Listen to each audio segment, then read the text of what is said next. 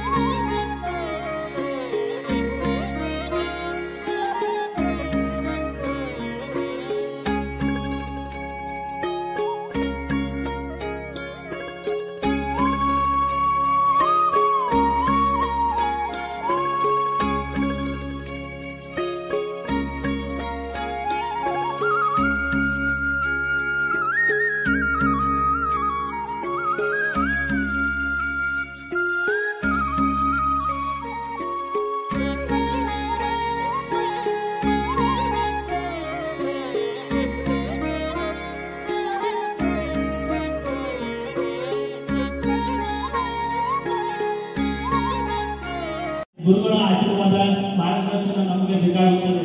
ಅದಕ್ಕೋಸ್ಕರ ನಾವು ಇಲ್ಲಿ ಗುರುವಂತನ ಕಾರ್ಯಕ್ರಮವನ್ನು ನಡೆಸ್ತಾ ಇದ್ದೀವಿ. ಅದೇ ರೀತಿ ಗುರುವಿಲ್ಲದೆ ಯಾವುದೂ ನಮಗೆ ಮಾಡಲು ಸಾಧ್ಯವಾಗುವುದಿಲ್ಲ. ಅದೇ ರೀತಿ ಗುರುವಿನ ಮಾರ್ಗದರ್ಶನ, ಸಲಹೆ, ಅವರ ಸಂಪೂರ್ಣವಾದ ಜ್ಞಾನವನ್ನು ನಮಗೆ ನೀಡ್ತಾರೆ.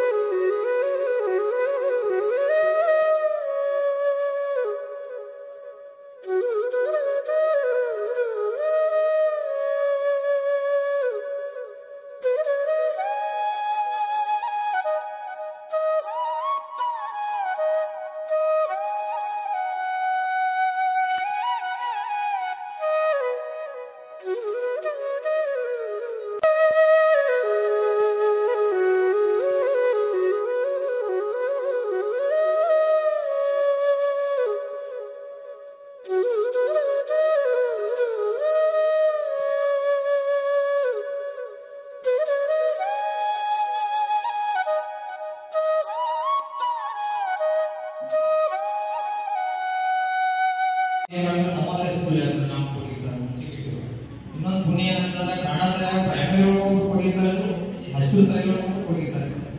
ಅಂದ್ಮೇಲೆ ಅದು ಹೇರಿಕೆ ಆಗಿತ್ತಪ್ಪ ಅಂತಂದ್ರೆ ಆ ಕೊಡಿಸ್ತಾರೆ ಆಯ್ಕೆ ಮಾಡಿದ್ದಾರೆ ಇವ್ರು ಮಾಡಿದ್ದಾರೆ. ನಾವಂಗೆ ಕನ್ನಡ ಇವತ್ತು ನಮ್ಮ ಸರ್ ಇಲ್ಲಿ ಬರಾತಾರ ಅಂತ ಇವತ್ತು ಒಬ್ಬರು ಎಲ್ಲಿ ವಿಚಾರಣೆ ನಾವು ಮಾಡಿದ್ವಿ ಯಾವ ಮಾಡಿದ್ರು ಅವ್ರು ಆಗಿದ್ರು. ಯಾಕಂತ ಅವ್ರು ನಾನು ಬೆಲೆ ಕಟ್ಟಲಾಗಂತ ವಸ್ತುನ ಸರ್ ಇಲ್ಲಿ ಬರಾತಾರ ಅಂತ ಇವತ್ತು ಎಲ್ಲರಿಗೂ ಹೇಳಿ ಕೊಡ್ತಾರೆ ಅವರೇ ಹಾಕಿಸಾಕಂತೆಲ್ಲ ಗೊತ್ತಾಗಿದೆ. ನಮ್ಮ ಪರಿಸ್ಥಿತಿ ಬಡ್ಡ ಬೆಳೆದಾಗ ನವೋದಯ ಮಾಡಕ್ಕಾಗಲ್ಲ. ಸಿದ್ದೇಶ್ವರ ಶ್ರೀಗಳು ಹೆಂಗಿದ್ರದ್ರ ಅವ್ರು ಎಷ್ಟು ಶುಭ್ರವಾದ ಬಟ್ಟೆ ತೊಟ್ಕೋತಿದ್ರ ಅಷ್ಟೇ ಅವ್ರದ್ದು ಜೀವನ ಶೈಲಿನೂ ಅಷ್ಟೇ ಸುಲಭವಾಗಿ ಅತ್ಯಂತ ಸರಳವಾಗಿತ್ತು ಅವ್ರದ್ದು. ಆಮೇಲೆ ಅವ್ರಿಗೆ ಎಲ್ಲ ಗೊತ್ತಿತ್ತು ಹೆಂಗೆ ಬದುಕಬೇಕು, ಏನು ಹಿಂದೆ ಏನು ಆಗ್ತೈತಿ. ಅವ್ರಿಗೆಲ್ಲ ಫಾರಿನ್ ಸಾಕಷ್ಟು ರೊಕ್ಕ ಬರ್ತೈತಂದ್ರೆ ಅವ್ರು ಯಾವ್ದನ್ನೂ ಆಸೆ ಮಾಡಲಿಲ್ಲ. ಅವ್ರದ್ದು ಶುಭ್ರವಾದ ಬಟ್ಟೆ ತೊಟ್ಕೊಂಡ್ರು ಅವ್ರು ಕಾವಿ ದೊಡ್ಡ ಆಡಂಬರ ಸ್ವಾಮಿಗಳಿಗಿಂತೂ ಅವ್ರು ನಾಚ್ಕೊಳ್ಳೋ ಹಂಗೆ ಅವ್ರ ಜೀವನ ಮಾಡಿದ್ರು. ಈಗ ಹೇಳ್ಬೇಕಂದ್ರೆ ಅವ್ರು ಎರಡನೇ ವಿವೇಕಾನಂದರಂದ್ರೆ ತಪ್ಪಾಗ್ತಿಲ್ಲ. ಯಾಕಂದ್ರೆ ಅವ್ರ ಅಷ್ಟು ಸರಳ ಜೀವನ ಮಾಡಿದ್ರು. ಅವ್ರ ಮನಸ್ಸು ಮಾಡಿದ್ರೆ ಬೇಕಾದ ವಿದ್ಯಾಲಯ ಕಟ್ಟಿಸ್ಬೋದಿತ್ತು, ದೊಡ್ಡ ದೊಡ್ಡ ಆಸ್ಪತ್ರೆ ಮಾಡ್ಬೋದಿತ್ತು. ಅವ್ರಿಗೆಲ್ಲರೂ ರಾಜಕಾರಣಿಗಳು ಎಲ್ಲರೂ ಹೋಗಿ ಹೆಲ್ಪ್ ಮಾಡ್ತೀವಿ ಅಂತ ಬಂದು ಅವ್ರು ಯಾವುದನ್ನು ಅವ್ರು ಆಸೆ ಮಾಡಲಿಲ್ಲ. ಶಿಕ್ಷಕ ರಾಷ್ಟ್ರ ಪ್ರಶಸ್ತಿ ತಗೊಂಡಿರುವಂಥ ಶಿಕ್ಷಕ ಬೆಳಗಾವಿ ಸರ್ ರಾಷ್ಟ್ರ ಪ್ರಶಸ್ತಿ ತಗೊಂಡ ನೆಕ್ಸ್ಟ್ ಡೇ ಫ್ಲೈಟ್ ಇಳಿದು ನೇಗನಾಳಿಂದ ಮನೆಯಿಂದ ಬರಬೇಕಾದ್ರೆ ಪೋಸ್ಟ್ ಆಫೀಸ್ ಐತಲ್ಲ, ಪೋಸ್ಟ್ ಆಫೀಸ್ ಹತ್ರ ಬಡಿಗೇರ್ ಅಲ್ಲಿಂದ ಪಟಾಕಿ ಹಾಕಿ ಶುರು ಮಾಡಿದ್ರು. ಫಸ್ಟ್ ಅಲ್ಲಿ ನೀರು ಕುಡಿಯೋ ವ್ಯವಸ್ಥೆ ಮಾಡಿರಲ್ಲ, ನಳ ವ್ಯವಸ್ಥೆ ಮಾಡಿರಲ್ಲ. ಫಸ್ಟ್ ಪಟಾಕಿ ಹೊಡಿಬಿಟ್ಟು ಬೆಳಗಾವಿ ಸರ್ ಅಲ್ಲೇ ನಾವು ಗೌರವ ಸಲ್ಲಿಸಿದ್ವಿ. ಆಮೇಲೆ ಇಲ್ಲಿ ಗೇಟ್ ಹಾಕಿದ್ರು, ಆಮೇಲೆ ಸ್ಟಾಪ್ ಕೊಡಿ ಸರ್, ಕರೆಕ್ಟ್ ಇಲ್ಲ ಸರ್? ಹೌದು. ಫಸ್ಟ್ ಬೆಳಗಾವಿ ಸರ್ ಡಿವಿಷನ್ ಆಗಿತ್ತು ಅಂದ್ರೆ ಹುಡುಗರು ಜಾಸ್ತಿ. ಎರಡು ಈಗ ಹೆಂಗೆ ಹಾಲ್ ಇದೆಯಲ್ಲ ಅದು 4ನೇ ಕ್ಲಾಸ್ ಇರುತ್ತೆ. ಮೋಸ್ಟ್ಲಿ ಅಲ್ಲಿ ಇರೋದು ಆ ಬಿಲ್ಡಿಂಗಲ್ಲಿ ಇರೋದು ಅದೊಂದು ಹಂಗಿರ್ತದೆ. ಯಾಕಂದ್ರೆ ಫಂಕ್ಷನ್ ಮಾಡಬೇಕಂತಂದ್ರೆ ಎಲ್ಲ ಅದು ಹಾಲ್ ಯೂಸ್ ಮಾಡ್ತಿದ್ರು. ಎರಡು ಒಂದು ಅರ್ಧ ಡಿವಿಷನ್ ಆ ಕಡೆ ಮುಖ ಮಾಡ್ಕೊತಿದ್ರು, ಇನ್ನು ಅರ್ಧ ಡಿವಿಷನ್ ಈ ಕಡೆ ಮುಖ ಅನ್ನುವಂಥ ಒಂದು ಸ್ಫೂರ್ತಿ ನಮ್ಗೆ ಬರ್ತಿತ್ತು. ಅದಕ್ಕೂ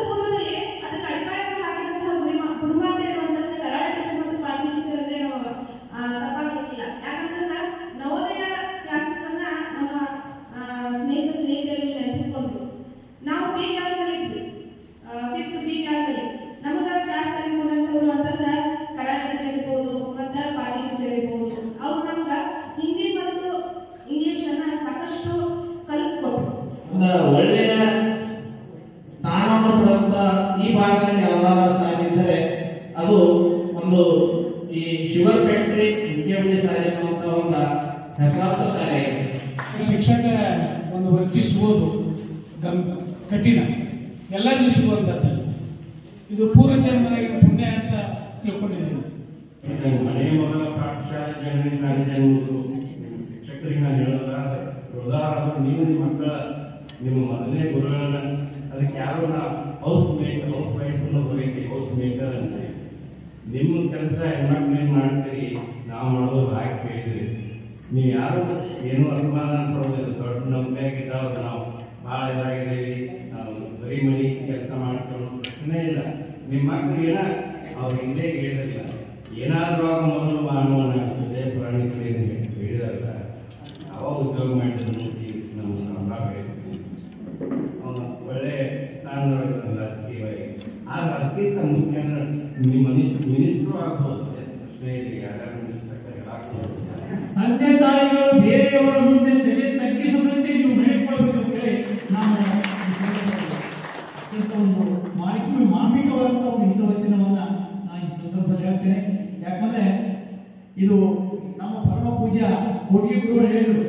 ಏನ್ ಹೇಳಿರಪ್ಪ ಅಂತಂದ್ರೆ, ಜೀವನ ಅನ್ನೋದು ಕ್ಷಣಿಕ, ಆದರೆ ಜೀವನದಲ್ಲಿ ನಾವು ಹುಟ್ಟಿ ಬಂದೆವು ಅಂತಂದ್ರೆ ನಮ್ಮ ಒಂದು ಸ್ಥಾನದಲ್ಲಿ ಕೂಲಿಯವರನ್ನ ಇಟ್ಕೊಂಡು ಕಮಿಷನರ್ ವರೆಗೆ ಯಾವುದೇ ಉದ್ಯೋಗವನ್ನು ಮಾಡಿ, ಒಕ್ಕಲ್ತನ ಮಾಡಿ, ವ್ಯಾಪಾರ ಮಾಡಿ, ನೌಕರಿ ಮಾಡಿ, ಯಾವುದೇ ಉದ್ಯೋಗವನ್ನು ಮಾಡಿದ್ರು ಕೂಡ ನಿಮ್ಮ ಒಂದು ಉದ್ಯೋಗದಲ್ಲಿ ಭಕ್ತಿ ಎನ್ನುವಂತ ಒಂದು ಪದವನ್ನ ನಿಮ್ಮ ಹೃದಯದಲ್ಲಿ ನೀವು ಇಟ್ಕೊಂಡು ನೀವು ಮಾಡಿದ್ದಾರೆ, ಯಾವುದೂ ಕೂಡ ನಿಮ್ಮ ಕಡಿಮೆ. ಗುರುವಿಗೆ ವಿದ್ಯಾರ್ಥಿಗಳೇ ಶ್ರೇಷ್ಠ ಅಂತ ಮಾತಾಡಬೇಕಾ.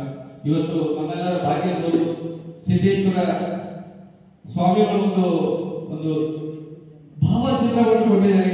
ಅವರಿಗೆ ಮೊದಲು ನಾನು ಧನ್ಯವಾದವನ್ನು ತೋರಿಸ್ತಾ ಇದ್ದೇನೆ. ಯಾಕಂದ್ರೆ ಪ್ರತಿದಿನ ನಮ್ಮಲ್ಲಿ ಟೀಚರ್ಸ್ ಅಂತ ಇದ್ರು, ಅವ್ರು ಫೋಟೋ ತರಬೇಕು, ಪೂಜಾ ಮಾಡಬೇಕು ಅಂತ ಭಾಗ್ಯವನ್ನು ಕಲ್ಪಿಸಿಕೊಟ್ಟಿದ್ದಾರೆ. ಅದ್ರ ಜೊತೆಗೆ ನಾನು ವಿಶೇಷವಾಗಿ ಹೇಳ್ಬೇಕಂದ್ರೆ, ನಾನು ಈ ಶಾಲೆಯ ಹಳೆಯ ವಿದ್ಯಾರ್ಥಿಯಾಗಿದ್ದು ನಾವು ಕೊಡ್ಗಿ ಸರ್ ಈ ಹಳೆಯ ವಿದ್ಯಾರ್ಥಿಗಳ ಸಂಘವನ್ನು ಸ್ಥಾಪನೆ ಮಾಡಿದ್ದೇವೆ. This is the 9th program to respect our former teachers as well as active teachers. 9th program of the Sslc council. I think such a 1, 2, 3 and 9 programs are not mandatory anywhere, any institution. But in our institution, it has been shown that to what extent our teachers have been teaching or taught about the class. To what extent you have been learned from the teachers and you have been career life. So such a great sacrifice and getting teachers, you have worked and done a lot of things. And even though our leadership of our Rudrabha and our respected Major Minister have been allowed by state to conduct this function, really it is a wonderful and beautiful function. It is always remembered. And lastly, on the behalf of all my dear colleagues and all my dear committee members, I wish you all the best and have a good and have a good generation. Thank you, madam. ನಮಗೆ ಹೈಸ್ಕೂಲಲ್ಲಿ ಇದ್ದಾಗ ಕೊಡ್ಗೆ sir ಒಂದು ಮಾತು ಹೇಳಿದ್ ನಾನು ನೆನಪಿದೆ. ಅವ್ರ student ಬಾಂಬೆಗೆ ಹೋದಾಗ ಅವ್ರ ಸ್ಟೂಡೆಂಟ್ ಅವ್ರ ಭೂತ ಹಿಡಿದು ಕಾಲಿಗೆ ಬಿದ್ದು, ಸರ್ ನನ್ನ ಶಿಷ್ಯ ಅಂತ ಹೇಳಿದ, ನೀವು ಮಕ್ಕ ಆಗಿದೆ ಅಂತ ಹೇಳಿ. ನನಗೀಗ ಅದು ನೆನಪಾಗ್ತಾ ಇದೆ. ಯಾಕಂತಂದ್ರೆ ನಾನೊಬ್ಬ ಶಿಕ್ಷಕಿಯಾಗಿದ್ದ ಆ ಮಾತು ಗದಸ್ತಿದ್ದೆ ಅಂತಲ್ಲ, ನನಗೆ ತುಂಬಾ ಖುಷಿ ಆಗ್ತದೆ. ಯಾಕಂತಂದ್ರೆ ಈಗ ನಾನು ಕಲಿಸಿದಂತ ಮಕ್ಕಳು ಕೂಡ ನನಗೆ ಫೋನ್ ಮಾಡಿ ಹೇಳ್ತಾ ಇದ್ದಾರೆ, ನಾನು ಟೀಚರ್ ಆಗಿ ಮೊನ್ನೆ ಅವರು high school 6th to 8th teacher ಆದ್ರು, ಆನಂತರ ಪೊಲೀಸ್ ಅಧಿಕಾರಿ ಆಗಿದ್ದಾರೆ, ಆಮೇಲೆ RTO ಆಫೀಸರ್ಸ್ ಆಗಿದ್ದಾರೆ, ಆಮೇಲೆ KGF ನಲ್ಲಿ ಡಾಕ್ಟರ್ ಆಗಿದ್ದಾರೆ. ಈ ರೀತಿ ಬೇರೆ ಬೇರೆ ಅಧಿಕಾರ ಹುದ್ದೆಗಳನ್ನ ಮತ್ತು ಕೆಲವೊಬ್ಬರು ಗೃಹಿಣಿ ಆಗಿದ್ದಾರೆ. ಹೀಗೆ ಮಕ್ಕಳು ಫೋನ್ ಮಾಡಿ ಹೇಳೋದ್ ಮುಖಾಂತರ ನನಗೂ ಕೂಡ ಈ ಶಿಕ್ಷಕರು, ಯಾಕಂದ್ರೆ ನಾನು ಇದು ಇಷ್ಟಪಟ್ಟು ಬಂದಿದ್ದಲ್ಲ, ಕಷ್ಟಪಟ್ಟು ಬಂದಿದ್ದು. ಗುರು ವೃಂದದ ಜೊತೆಗೆ ಎಲ್ಲ ಮುದ್ದು ವಿದ್ಯಾರ್ಥಿನಿಯರಿಂದ ಒಂದು ಒಳ್ಳೆಯ ಗ್ರೂಪ್ ಫೋಟೋ.